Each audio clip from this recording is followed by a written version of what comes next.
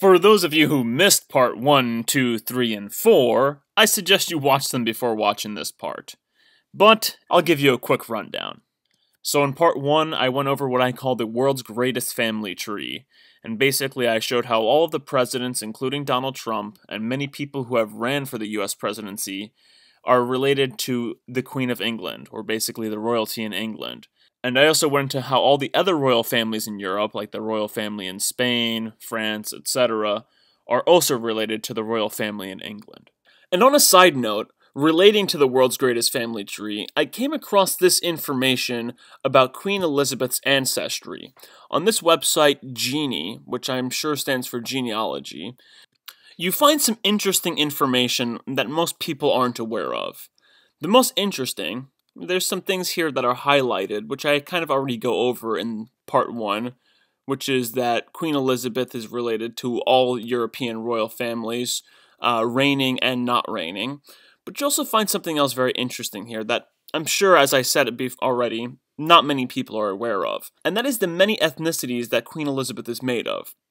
So it says here at the bottom, Elizabeth bears lineage from, amongst others, that means that there are more other than the ones included here, Armenian, Arab, British, Chinese, Cuman, Danish, French, German, Greek, Hungarian, Italian, Monegasque, Norwegian, Old Prussian, Polish, Portuguese, Romanian, Russian, Serbian, Spanish, Swedish, Ukrainian, and Yugoslavian ethnicities. You have to ask yourself, why is she made up of so many different ethnicities? Well, I believe the answer to that is that these elite went around and they intermarried with the elites of all the other countries around the world. They joined all of the ruling families in the different countries together into one family. And that is precisely why all of the royal European families are related. However, after looking at this, after looking at her containing Chinese, Russian, and these other ethnicities, I would go so far as to say that yes, they also intermarried into the Chinese elite, as well as the Russian, and as well as everywhere else in the world. And then in part 2, I began investigating the origins of this bloodline.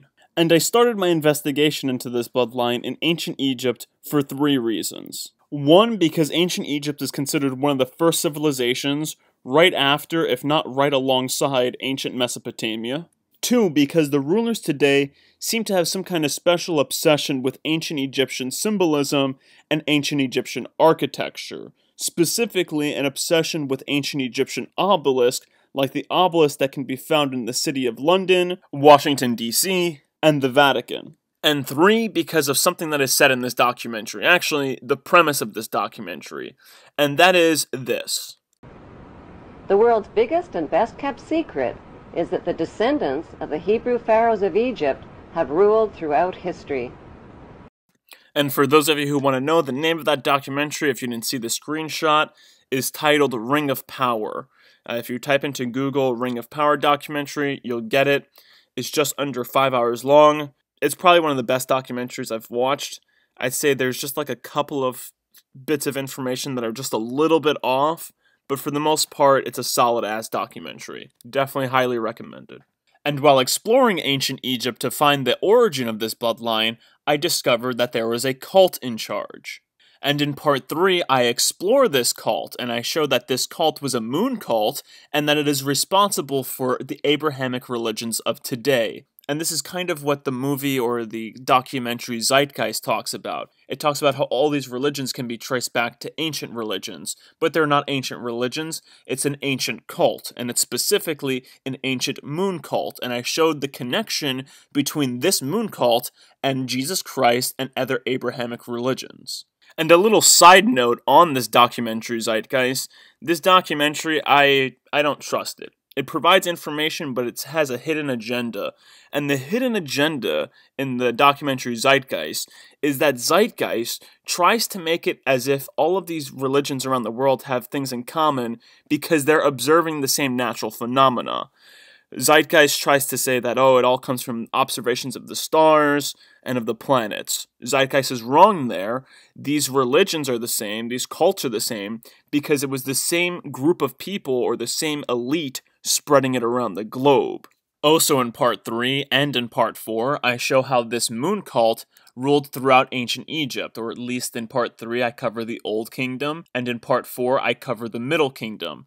And one of the most important things that I covered in part 4 was the account of Herodotus. And Herodotus was a Greek historian. He's pretty much called the father of history. And he spent his entire life working on one project, which was the account of the origins and execution of the Greco-Persian Wars. And essentially, Herodotus, a long story short, heard a story from Egyptian priests, and these priests claimed that there was a pharaoh by the name of Sesostris who had conquered the entire world.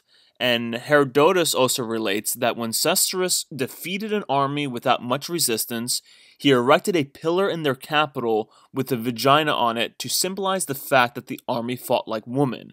And essentially in part 4, I show how these pillars are essentially the obelisk that exist in a lot of the capitals of the world, including the obelisk in the City of London, the Washington Monument, and the obelisk in the Vatican.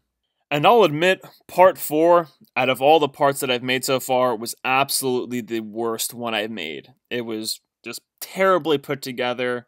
I don't know what I was on when I was making that part, but it was just bad. So if you're going to watch any of them, watch 1, 2, and 3, and don't worry about part 4, because I'm basically going to pick up on some of the things mentioned in part 4, including the account of Herodotus.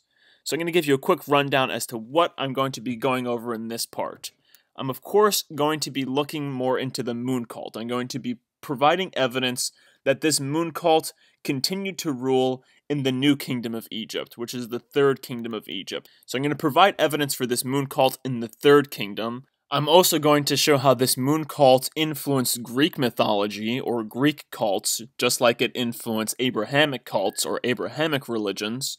And that will actually bring us back to the account of Herodotus, which will show us that the extent of the Egyptian Empire is much greater than what they teach us in school. And then hopefully by the end of this video I will have finished ancient Egypt, and then in the next part I'm going to be looking at the history before ancient Egypt to show where these ancient pharaohs actually came from.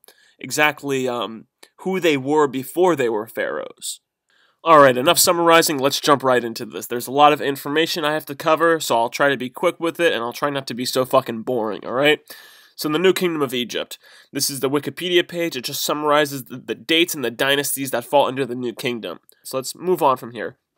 We're going to go into the 18th dynasty, which is the first dynasty of the New Kingdom. Okay, so the 18th dynasty contains some of Egypt's most famous pharaohs, including Ahmose I, Hatshepsut, Thutmose III, Amenhotep III, Akhenaten, and Tutankhamun. Queen Hatshepsut concentrated on expanding Egypt's external trade by sending a commercial expedition to the land of Punt. Okay, now we're going to take a pause here. We're going to look at where the hell is the land of Punt? See, when I saw this, I thought to myself, land of Punt? I don't think I'm too familiar with that, so let me Wikipedia the land of Punt. So the land of Punt was an ancient kingdom. A trading partner of Egypt, it was known for producing and exporting gold, aromatic resins, blackwood, ebony, ivory, and wild animals. The region is known from ancient Egyptian records of trade expeditions to it. It is possible that it corresponds to Upon on the Horn of Africa, as later known by the ancient Greeks, while some biblical scholars have identified it with the biblical land of Put, or Havilah. And I don't think I show it here. I don't think I have the file or the information set up or queued up here. So I'm just going to have to tell you guys that this place that the biblical scholars are trying to identify it with is located in Libya, much closer to Egypt than Opine on the Horn of Africa. Let's see where Opone on the Horn of Africa is. So Opone, it's on the Horn of Africa. It's over here. Now, we're going to take a look at this again later when we talk about the full extent of the New Kingdom.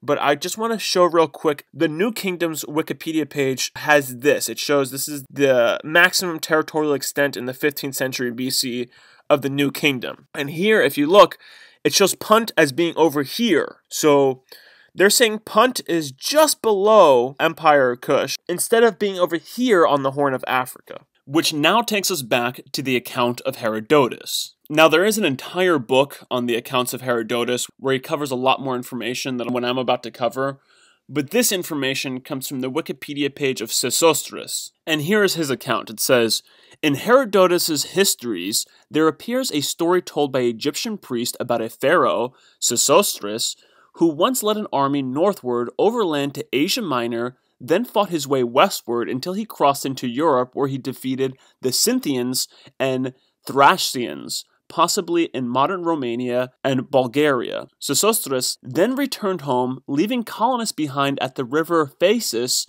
and Colchis. Herodotus cautioned the readers that much of his story came secondhand via Egyptian priest, but also noted that the Colchians were commonly known to be Egyptian colonists. In his histories, he says, for it is plain to see that the Colchians are Egyptians, and what I say, I myself noted before I heard it from others. And here's a Google map indicating exactly where that river is, and exactly where the Colchis occupied. They basically occupied western Georgia, and not the state, the country. And the account of Herodotus goes on, and is actually confirmed by two other historians living in two other time periods. So the account of Herodotus goes on to say, according to Diodorus, who, if you put your marker over that link, it says he's a Greek historian. He is known for writing the monumental universal history Bibliotheca Historica. So according to that guy, Diodorus, who calls Sesostris Sesusis, and Strabo is a Greek geographer / philosopher and historian who lived in Asia Minor during the transitional period of the Roman Republic into the Roman Empire. So according to both of these historians, Sesostris conquered the whole of the world. Even Scythia and Ethiopia, divided Egypt into administrative districts or nomes, was a great lawgiver and introduced a caste system into Egypt and the worship of Serapis. Who is Serapis? Serapis is a Greco-Egyptian deity. The cult of Serapis was introduced during the 3rd century BC on the orders of Pharaoh Ptolemy I of the Tamilic kingdom as a means to unify the Greeks and Egyptians in his realm. So according to these guys, he conquered the whole of the world, or at least what was perceived as the world at the time, even Scythia and Ethiopia. So let's look at Ethiopia on a map. Oh, look at that. Ethiopia is here. Now that's interesting because Ethiopia, and actually I believe this is the modern map of Ethiopia. The ancient kingdom of Ethiopia, I believe, went to the water here. That's where these other people are claiming Punt was at, but Punt is not there. Punt was on the Horn of Africa in Opine, as I showed before. Here's the Scythia Empire. So he conquered there and there. So based off of this, let's look at a whole map of all of these areas that we just covered. So here are the places we just covered, marked with the red X. The green X is where the land of Punt or Opine is. That's where they establish a trading post or trading partners there. Or at least that's where some historians claim it is. Because remember, the location of the land of Punt is still up to debate. Some people are saying it's in Libya. I don't think it's in Libya, although I do believe Egypt occupied Libya too, but I'm not going to put that on the map right now. And then some other people are claiming that it's like north of where Ethiopia is here. But no, I agree with the historians that claim that it is on the Horn of Africa over here in Somalia. And I agree with them because of all of these other facts. If there are historians, and very reputable historians, claiming that Egypt conquered these areas, it's not out of the question to say that, yes, Egypt also traded as far south as Somalia. Oh crap, I just realized I got ahead of myself a little bit. As you see, I have Greece marked with an X here too. And you'll see why in a second. You'll see that ancient Egypt actually did control ancient Greece. There's actually a very funny connection there. But I'm going to get to that in a little bit. So I filled all of this in with a spray can, and I know it's very crude, it's very poorly filled in.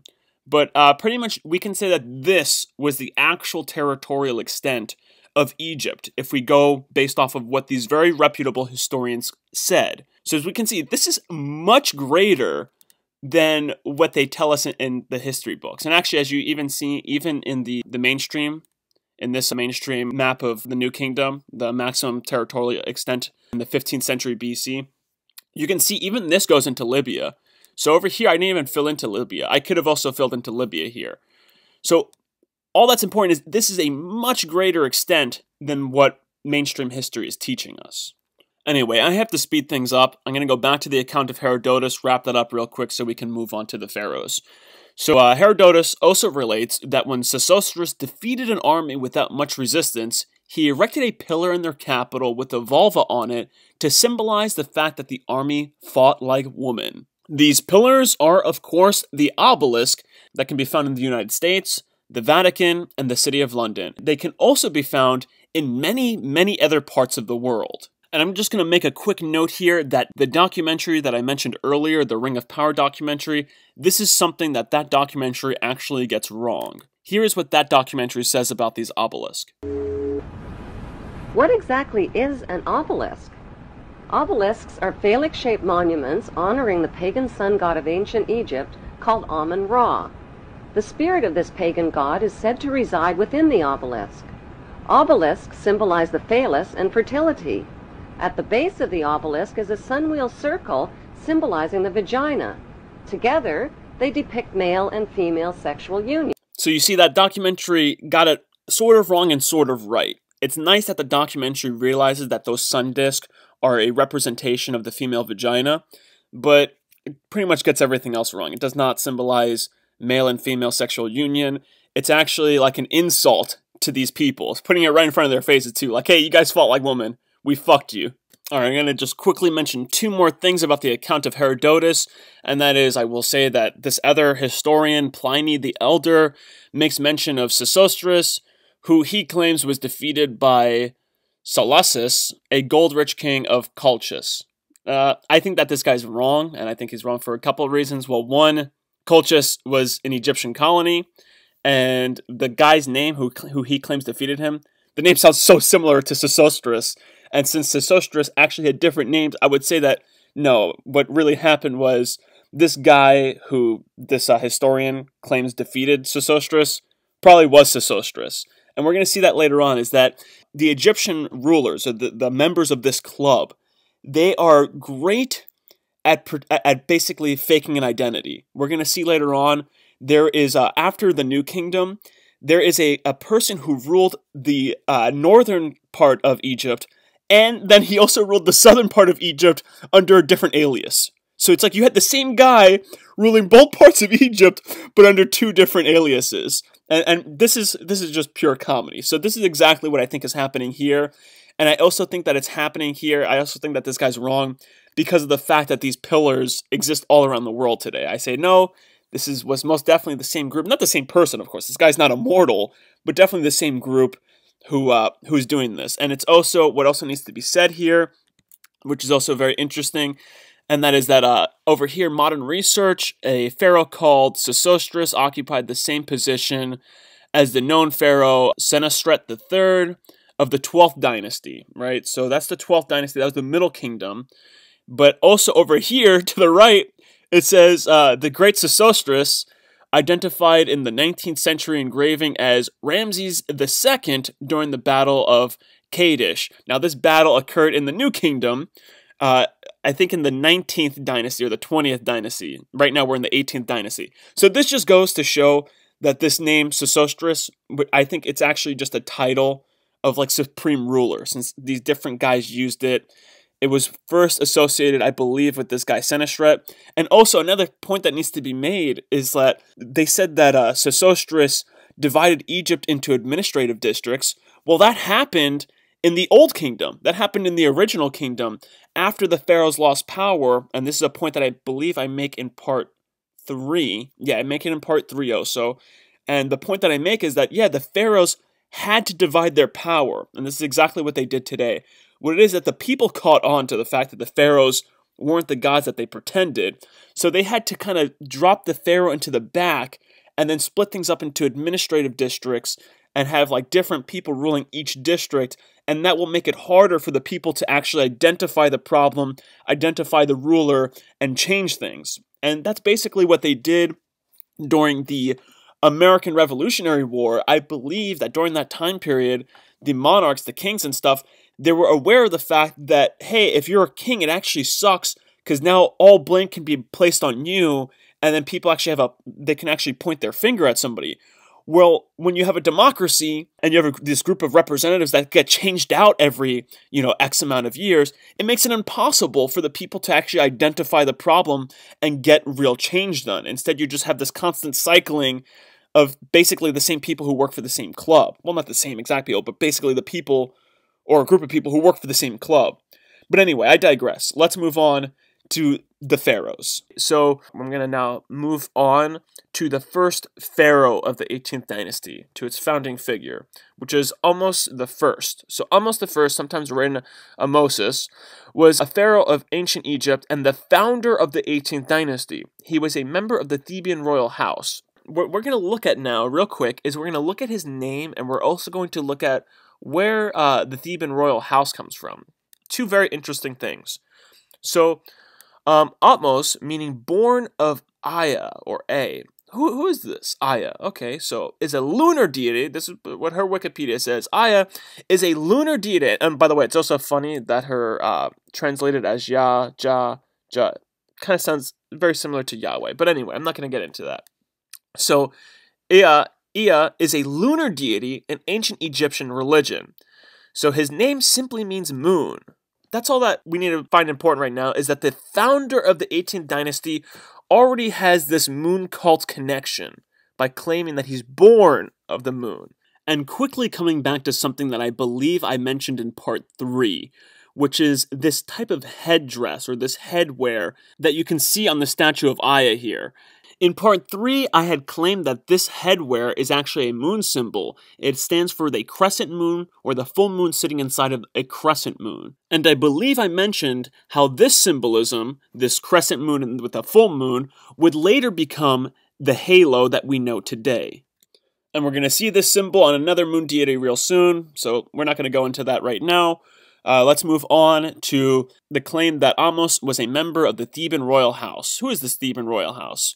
So here there's actually a link. There's a link on Theban, not Theban royal house. So we actually have to look up both of those things separately. Let's start off at Thebes, right? So there's a whole bunch of stuff said about Thebes. The most important thing that I found about Thebes is this. It was a cult center and the most venerated city of ancient Egypt during its heyday. So it's a cult center. Very interesting. What cult was there? So the cult there, when you click on that, by the way, it says right there, you can't really see because I have it highlighted, but cult center is actually a link to something. I click on that link, I get this. I get Theban triad. Oh yes, the trio, the Father, the Son, and the Holy Ghost, or whatever the fuck. This is a different triad though. We're going to see this. So Theban triad. The Theban triad is a triad of Egyptian gods that were most popular in the area of Thebes, Egypt. The group consisted of Amun, his consort Mut, and their son Khonsu. So let's go Amun, right? Who is Amun, right? This is very interesting. Amun. So I believe I went over Amun in another part, but I'm going to go into Amun in a lot of detail right now. So let's just skip right to the important information. So after the rebellion of Thebes against the Hyksos and with the rule of Ahmose I, which is the one we're talking about, Amun acquired national importance expressed in his fusion with the sun god Ra as Amun-Ra or Amun-Re. Now there's an interesting thing here, and that is that Amun, if you see here, most deities, they'll say right at the start that this deity or this god was associated with this thing. You know, it's a moon deity, it's a sun deity, it's a wind one. Amun, you can't find anything about him in his Wikipedia page. It's very difficult to find out what he is. And actually, when you Google search Amun, they always give you Amun-Ra. They always give you, oh, he's a sun god. And it's like, no, Amun is not a sun god. He was associated with the sun god after he fused with the sun god Ra. So in order to find out who Amun really was, what he was associated with, we have to go back up to this first paragraph, which says, Amun was attested from the Old Kingdom together with his wife Amunet. So we have to actually, I click on Amunet, and Amunet brings us to her Wikipedia page, and the important thing, all we have to do is go down to her description and history. Here's what it says. Her name, Net, I don't know how that would be pronounced, I think that's correct, Net, is a feminine noun that means the hidden one. She is a member of the Ogdoad of Hermopolis. We're going to look into that in a second, who represented aspects of the primeval existence before the creation. Amunet was paired with Amun, whose name means the hidden one too, with a masculine ending. So there we go. So Amun, actually, all his name means is the hidden one. We don't know what he's associated with. He's just the hidden one.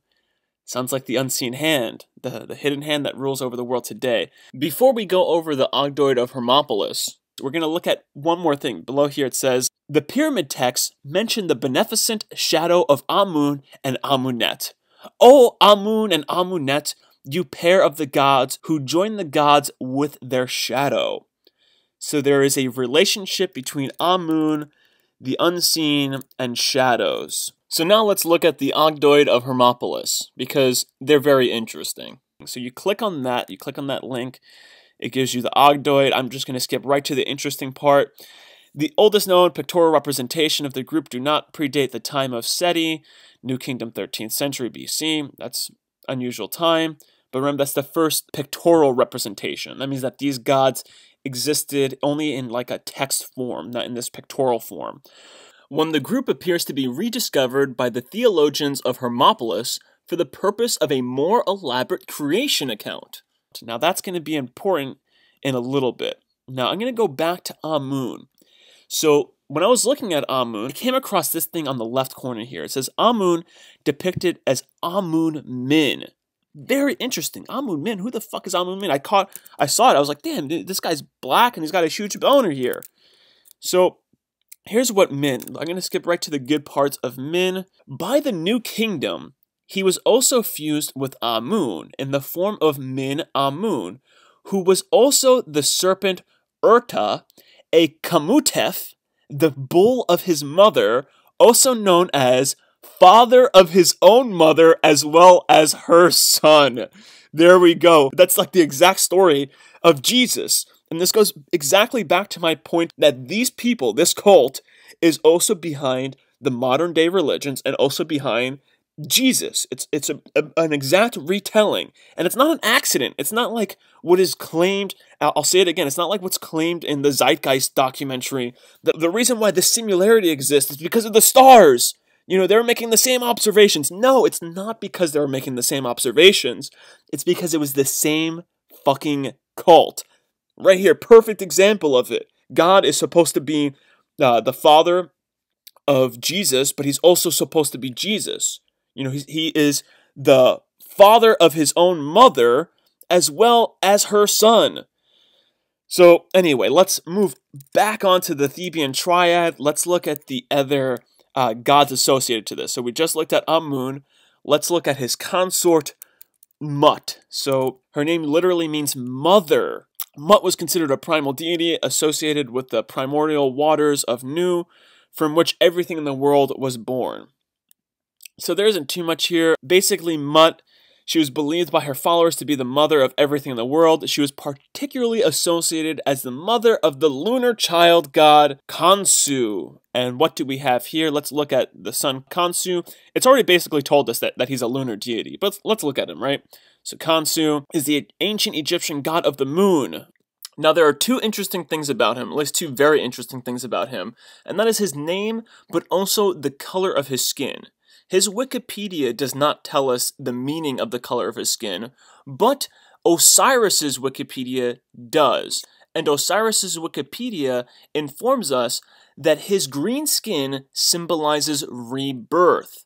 So this is another connection that Khonsu has with Jesus Christ, because Jesus Christ also has the whole resurrection thing in his story. And Khonsu's green skin symbolizes resurrection or rebirth. Now, the very interesting thing here is we're going to quickly look at his name means traveler, and this may relate to the nightly travel of the moon across the sky. Notice that here it says this may relate to the nightly travel of the moon across the night sky. See, this is stupid. I don't know who thought about this. Oh yeah, he's called the traveler because the moon travels across the night sky. It's like fucking jackasses. The sun travels across the sky too. Oh yeah, I gotta pause real quick. Check out the headdress on Khonsu. There goes that crescent moon with the full moon sitting inside of it. Sorry. But going back to the ridiculousness of whoever came up with this theory that his traveler meaning is associated with the moon traveling across the night sky. That's not what it is at all. And actually, we're going to now go back to Amun real quick. Because Amun, in his Wikipedia, it says he rose to the position of patron deity of Thebes by replacing Montu. And Montu was a falcon of war. If you look into his stuff, basically, if you look at the bottom over here by name, it says Montu's name, shown in Egyptian hieroglyphs to the right, is technically transcribed as Mentui, meaning nomad. A nomad is also a traveler.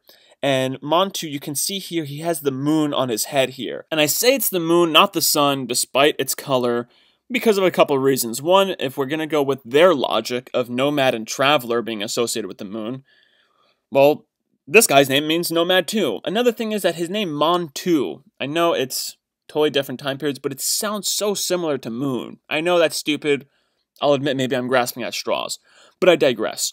The actual meaning of this traveler and this nomad, I'm going to go into in the next part, where I go into the people who existed in Egypt before these Egyptian kingdoms, before the pharaoh. And basically, I'll just give a quick brief thing. Basically, this traveler comes from the people who became pharaohs. Before the pharaohs, there is a group around Egypt, around the Levant, who were the people who apparently invented nomadic pastoralism, or basically like having a nomadic farm, like, taking your sheep and your herd with you. They were travelers.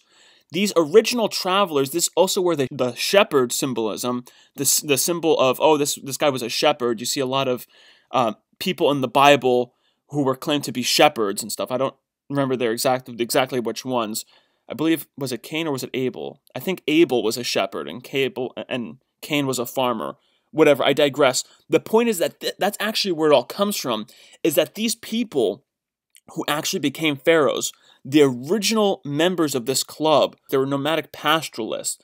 They were basically nomadic shepherds, and that's how they basically became worshipped. They would come into Egypt during the flooding of the Nile so that their pastor can, drink water and get all the great vegetables and stuff that grew out of the flooding of the Nile.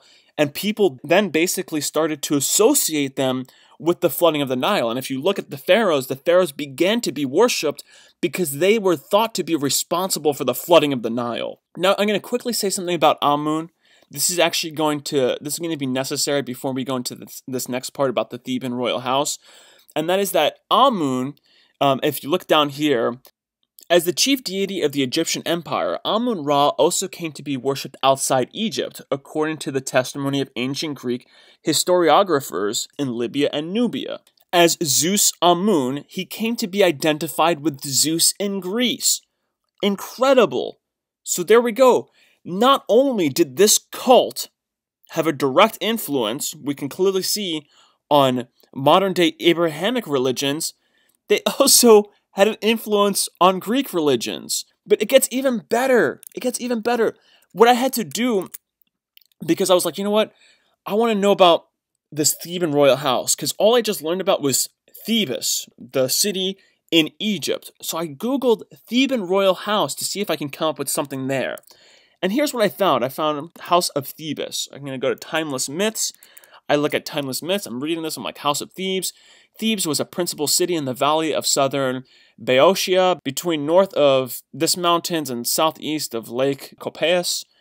The city was originally named Cadmea after Cadmus. So I stopped here. I was like, you know what? This is fucking all alien to me. I have no idea where these places are. What I did is I typed in Lake Copaeus, right? Because Cytherian mountains, I was like, that's like a whole mountain range. So I put Lake Copaeus. And what I found was Greece. I'm like, wait a second, this is like right near Athens too. I'm like, there's no way this pharaoh is associated with this royal house in Greece. I'm like, no, that can't be. So I was like, you know what, let me continue reading. So the city was originally named Cadmea after Cadmus, its founder and first king.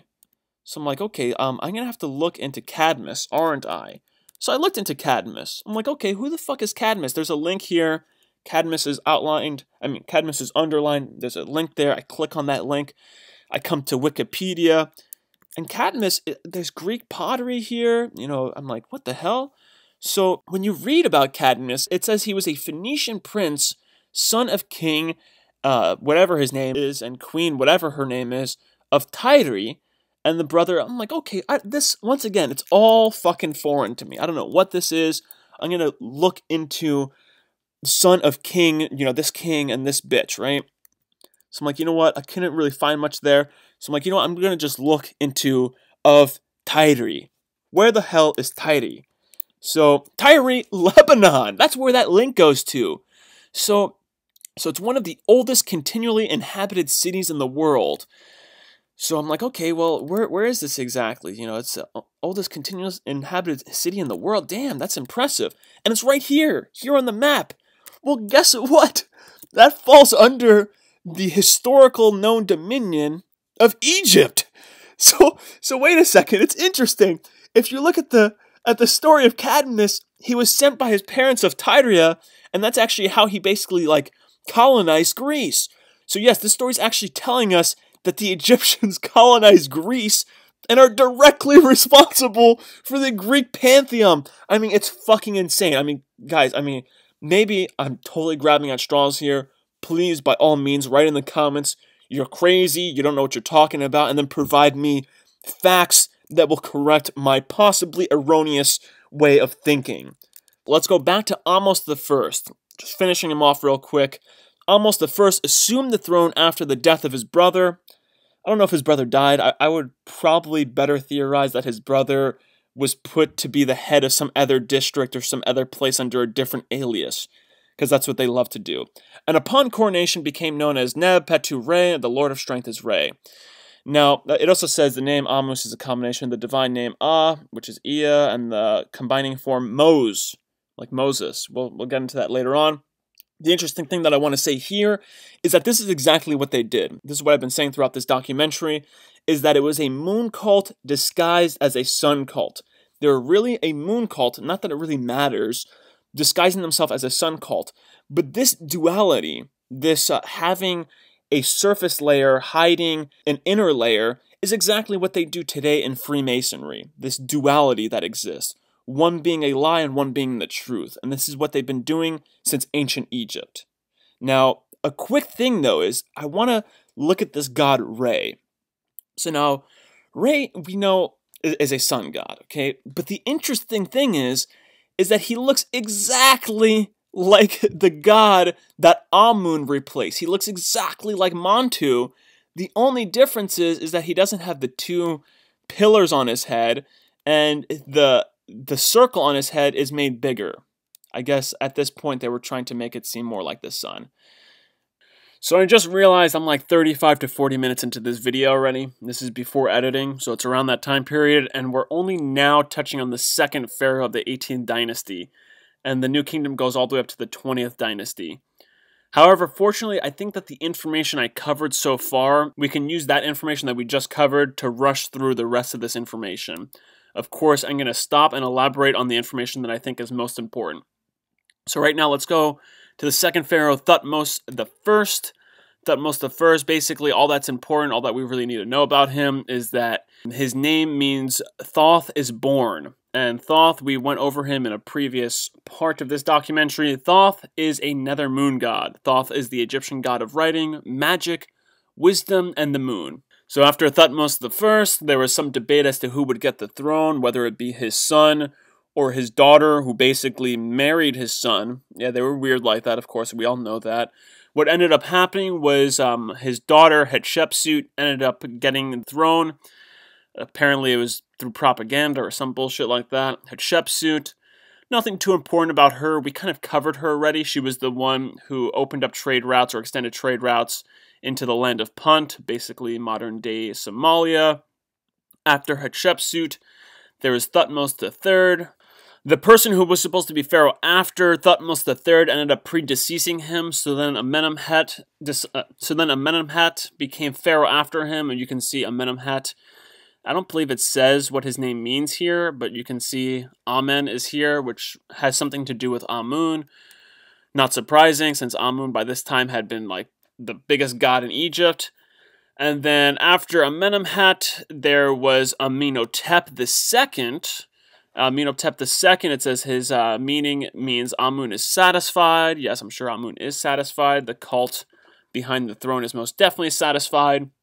And then after him was Thutmose IV, there's like two interesting things about Thutmose IV. One of them is how he became pharaoh. Apparently he became pharaoh by using basically propaganda, very clever propaganda. What he did was he apparently fell asleep beneath the head of the Sphinx, and apparently at this time the Sphinx was covered with sand all the way up to the neck. So he fell asleep underneath the Sphinx, then apparently had a dream that the Sphinx had told him that if he cleared away the sand and restored it, he would become the next pharaoh.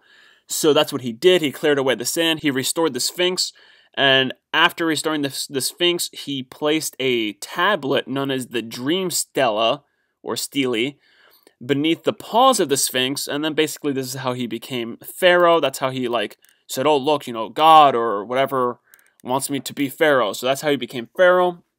Another thing that's interesting about him is that he established peaceful relationships with Metini. Metini, here you can see it on the map. We've kind of already gone over the fact that Egypt already had control over this, so I'm sure that what actually happened was each of these places, each of these supposed separate empires, I'm sure that they were actually being ruled by somebody who was connected to the cult that was behind the pharaoh. So, they just acted, just like they do today, where they're like, oh yeah, this country has conflict with this country, but really they're both working for the same party. That's probably what was happening here. It's all part of the Hegelian dialectic, the problem, reaction, solution. You have this problem that there's a kingdom over there that is after us. We're in conflict with them. So then the people have a reaction where they're like, oh my God, we don't want to die. So the solution, of course, is, big government, more power to the pharaoh, or more power to the state. And not only that, but this conflict, which I will be looking at in a future documentary, not the conflict of this time period, but I'm going to be looking at the conflicts from about the Revolutionary War to modern day wars, like, fucking the Iraq and Afghanistan war.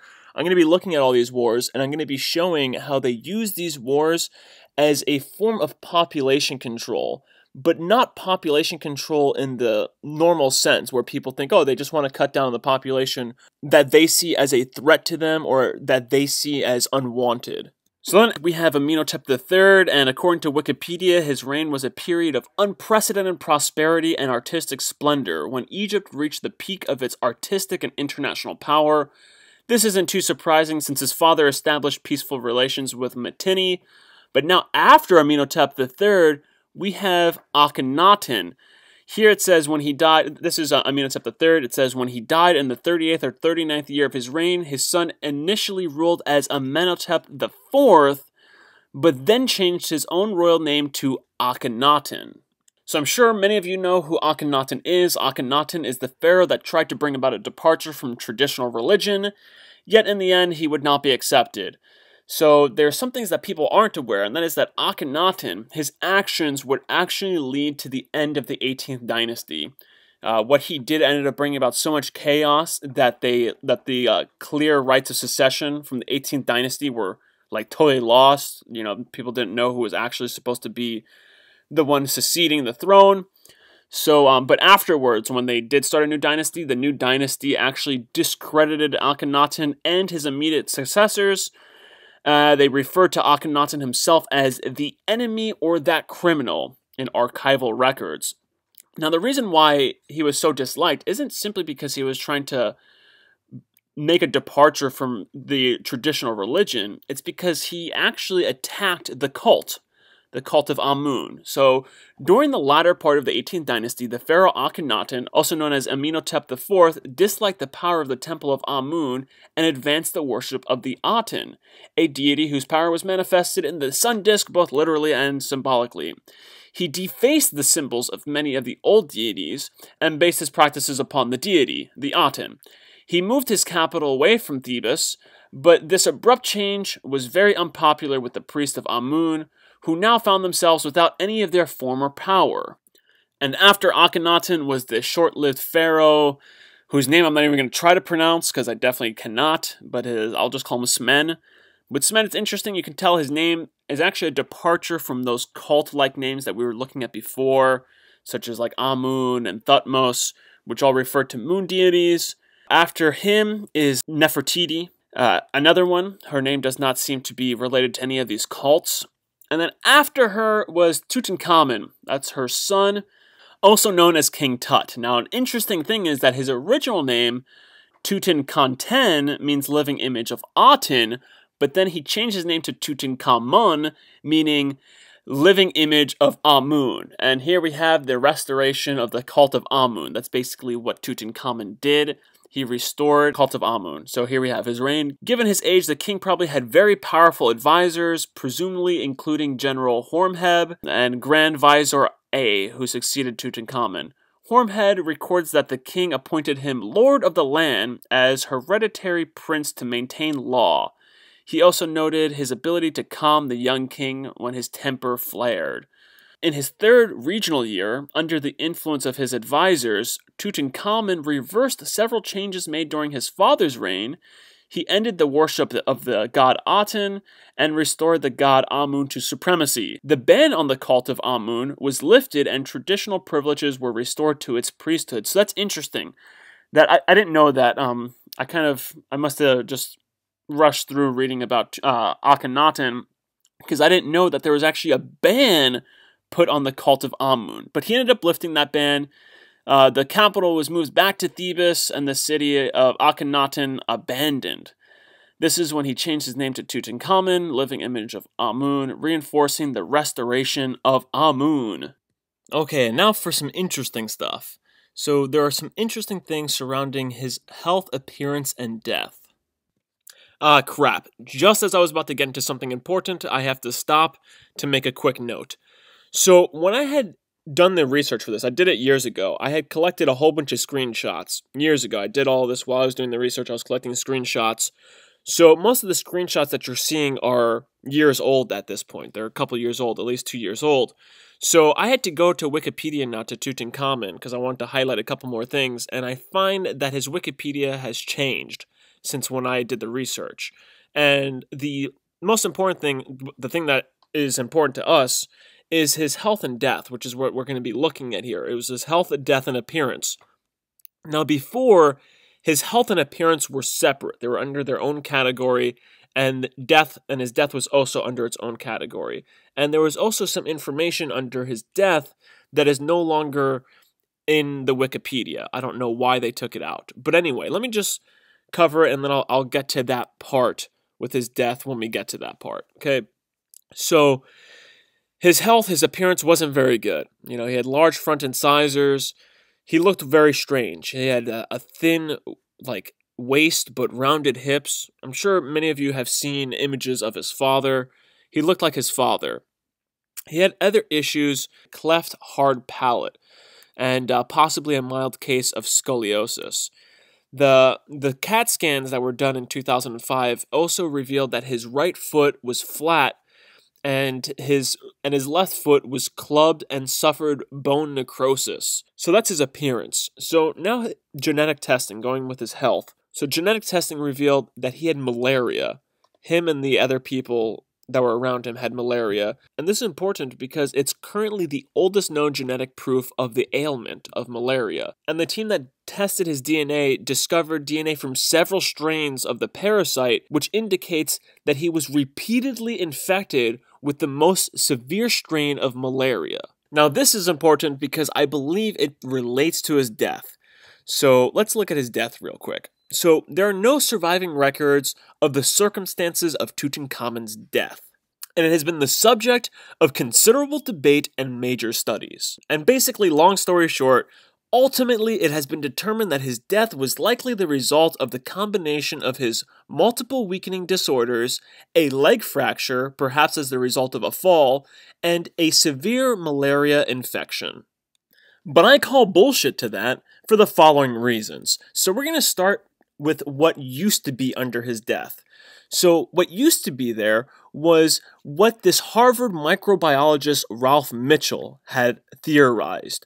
And he theorized that Tutankhamun was buried in a hurry. Mitchell reported that dark brown splotches on the decorated walls of Tutankhamun's burial chamber suggested that he had been entombed even before the paint had a chance to dry. Next, we're going to go to the current Wikipedia, which has this little section about an intact tomb. And it says, Tutankhamun was buried in a tomb that was unusually small considering his status. His death may have occurred unexpectedly before the completion of a grander royal tomb, causing his mummy to be buried in a tomb intended for someone else. This would preserve the observance of the customary 70 days between death and burial. So I'm going to pause there. We're going to ask ourselves, because good thing we can think for ourselves and we can call bullshit to people who are selling bullshit. And that is, so you say his death may have occurred unexpectedly. That's their way to try to rationalize why he's buried in somebody else's tomb, in a tomb that's obviously not meant for him.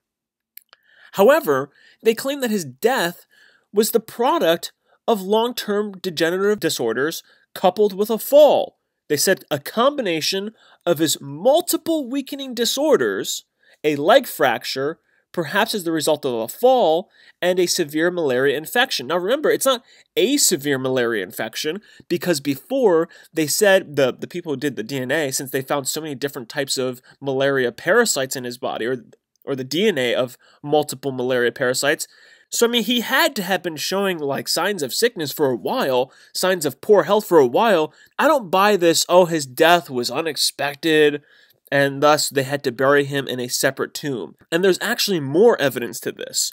And this has also been removed from the current Wikipedia. I don't know why. It used to be in the Wikipedia. I don't know why they got rid of this entire section. I could understand if they were going to amend the section or if they were going to add to the section in some way. But no, they got rid of the entire section of the aftermath of his death.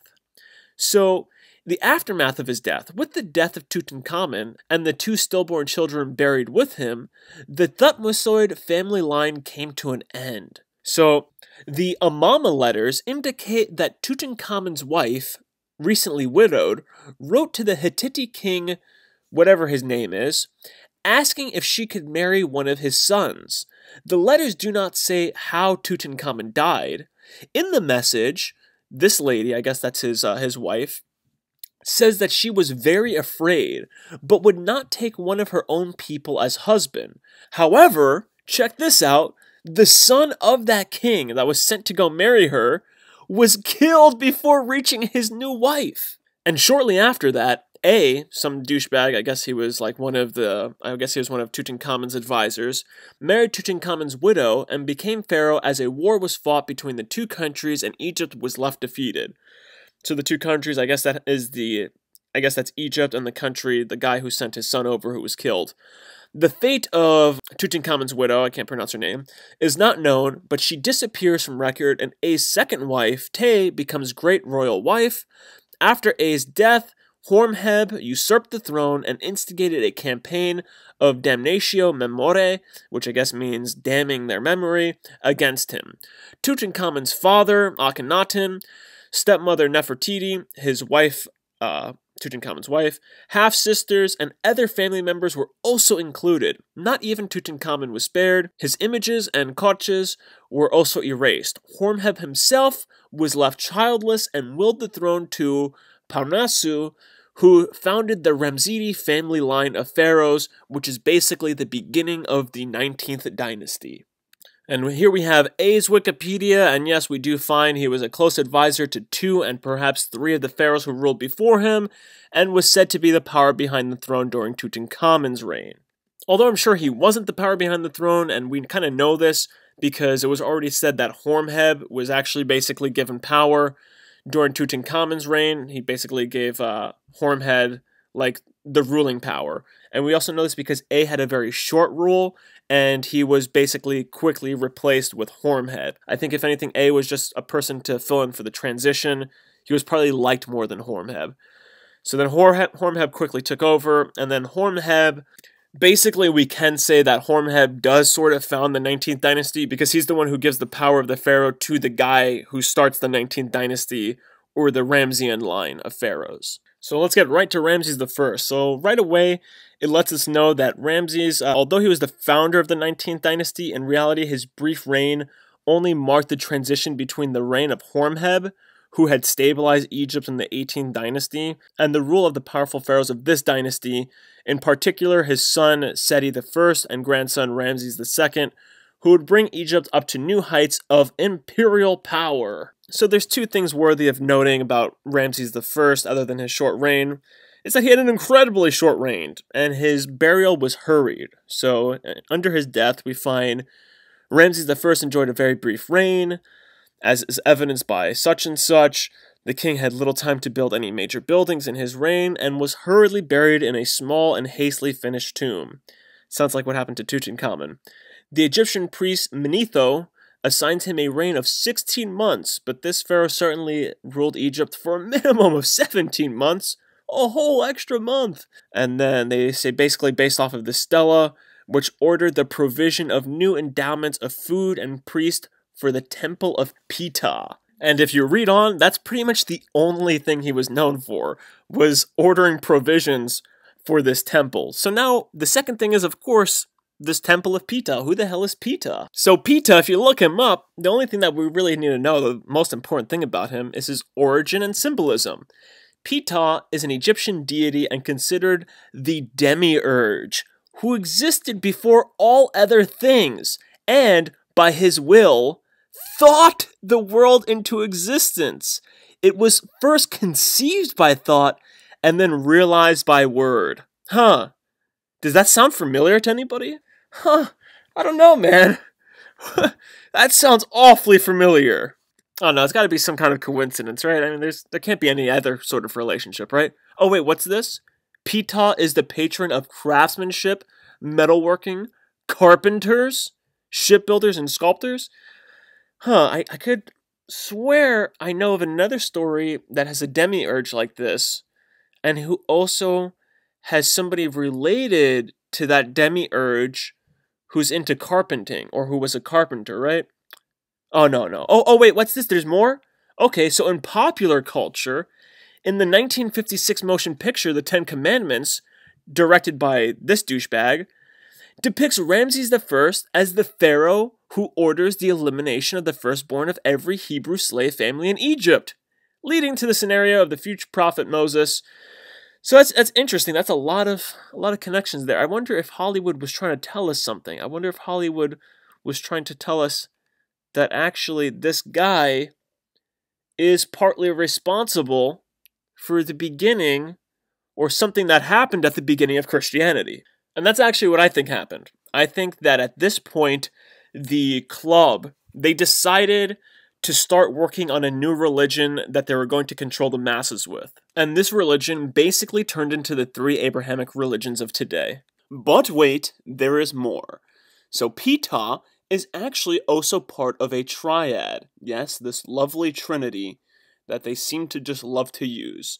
So as you can see on Pt.5's Wikipedia page, in the triad of Memphis, he is the husband of Sekhmet and the father of Nefertum. He is also regarded as the father of the sage Imhotep, which isn't too important. So let's look at these other two deities, the one that he is the husband of and the one that he's a father of. But wait, real quick, before I do that, I need to let you guys know that his green skin does symbolize something.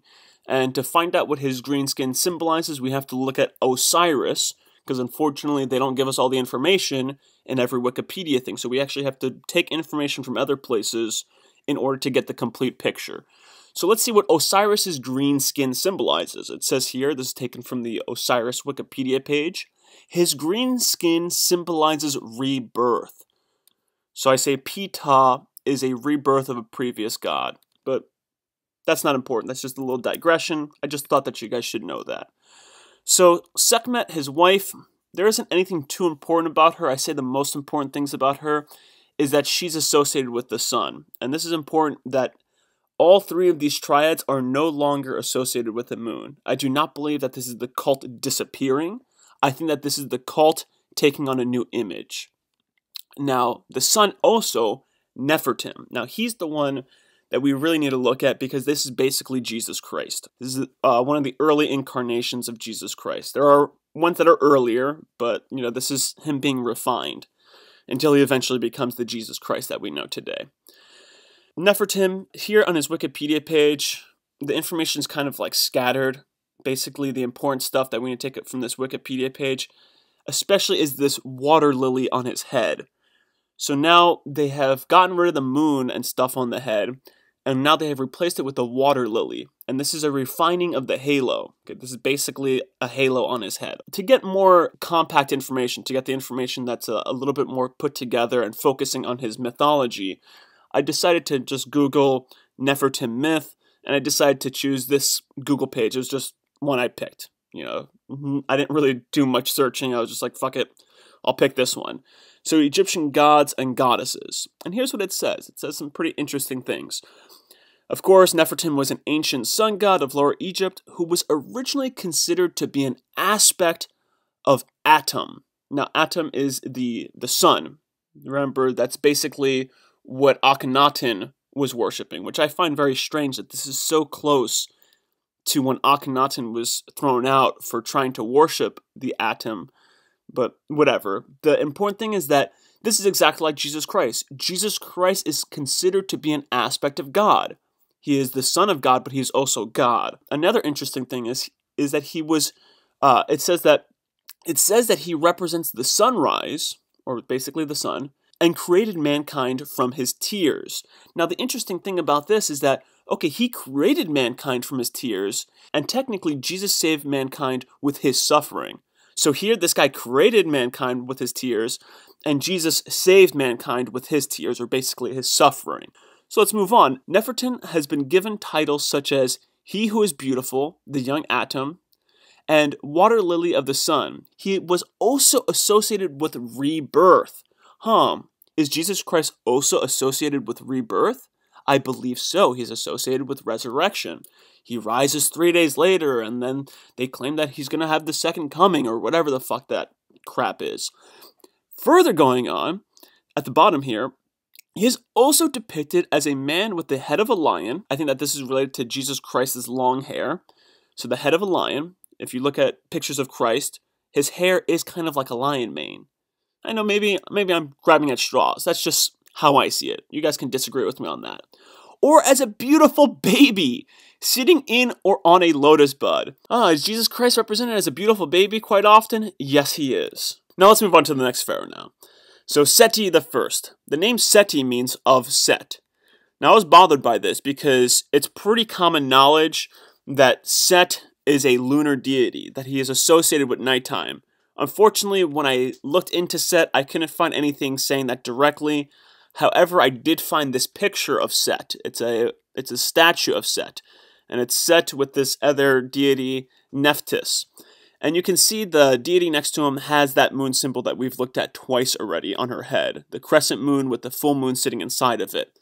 And those horns on Set here are associated, basically eventually become the devil horns, but it's actually also associated with the moon. That is another crescent moon symbol.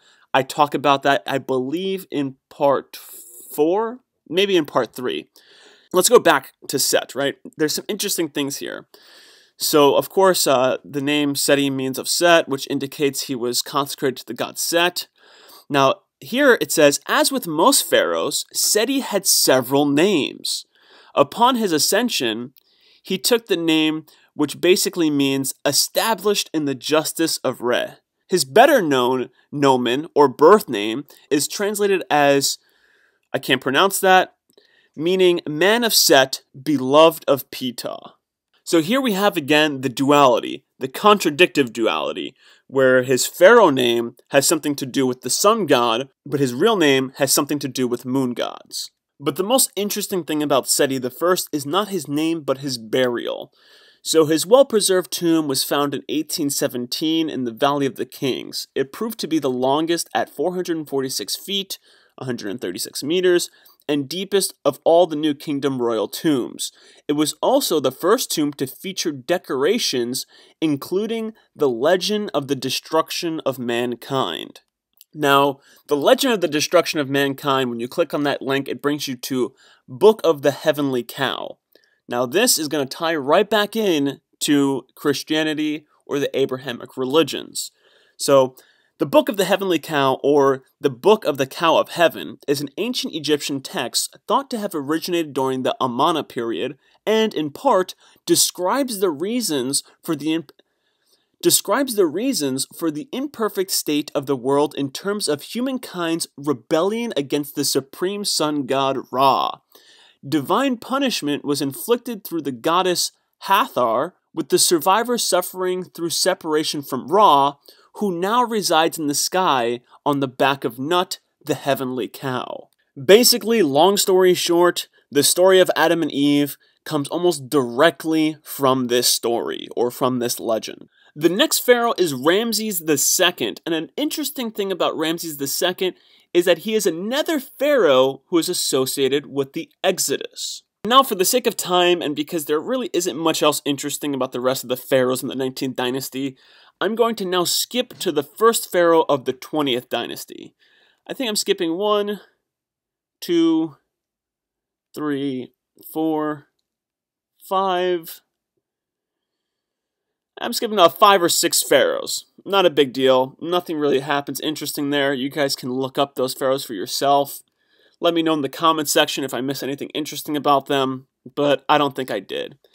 This next pharaoh that I'm going to be talking about, though, is very interesting. So, Setnakheti, or however the fuck you pronounce his name, seems like his name doesn't really have any meaning associated with it in terms of being related to any deities.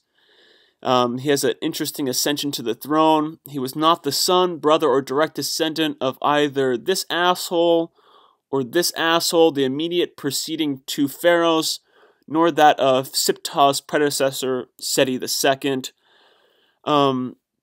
who this guy basically considered the last legitimate ruler. It is possible that he was a usurper who seized the throne during a time of crisis and political unrest, or he could have been a member of a minor line of the Ramessid royal family who emerged as a pharaoh. So he could be related to the earlier pharaohs from the 19th dynasty, the ones that I actually talked about. However, the interesting thing here about him is not really where he came from, but his genetics.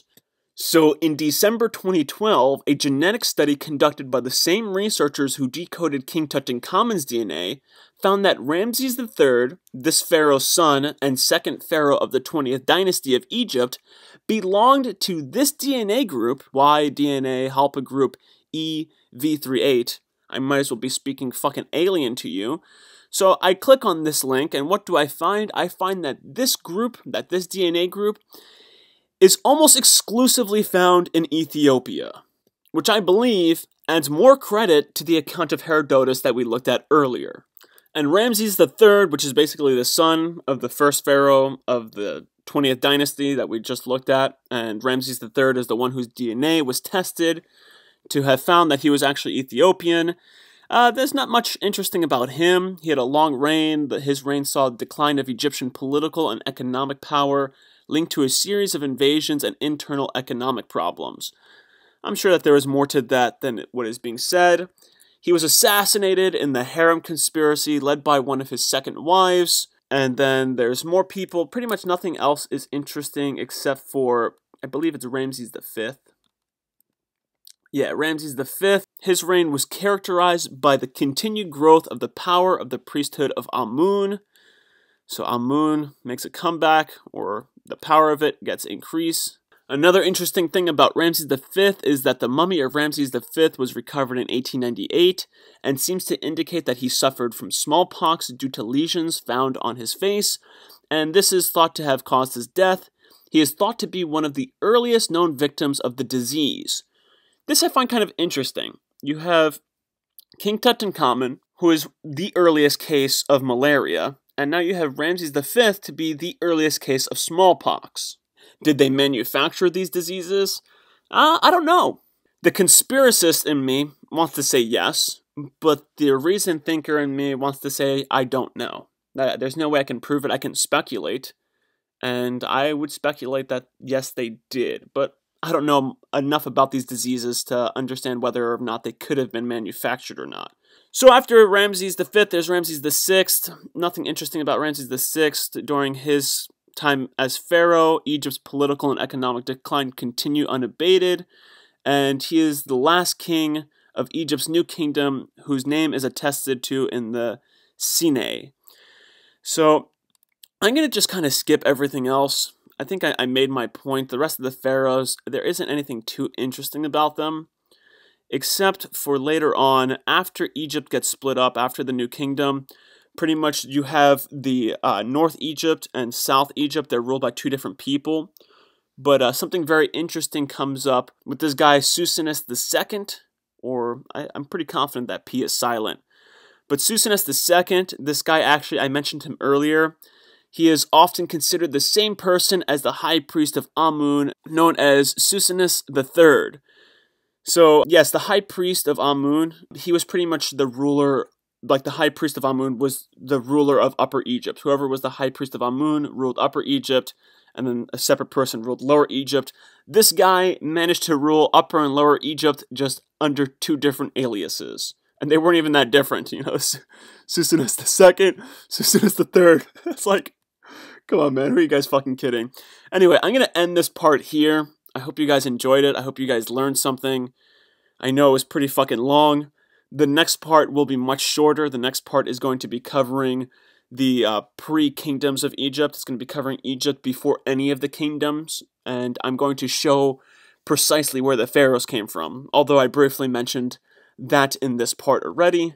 So I'll see you guys in the next one. Hopefully it won't take like a year and a half or 2 years to come out. I'll try to have it out within the next like month or two. I'm going to be doing other videos in between. So anyway, you guys and girls take it easy. As I said already, I'll see you in the next one.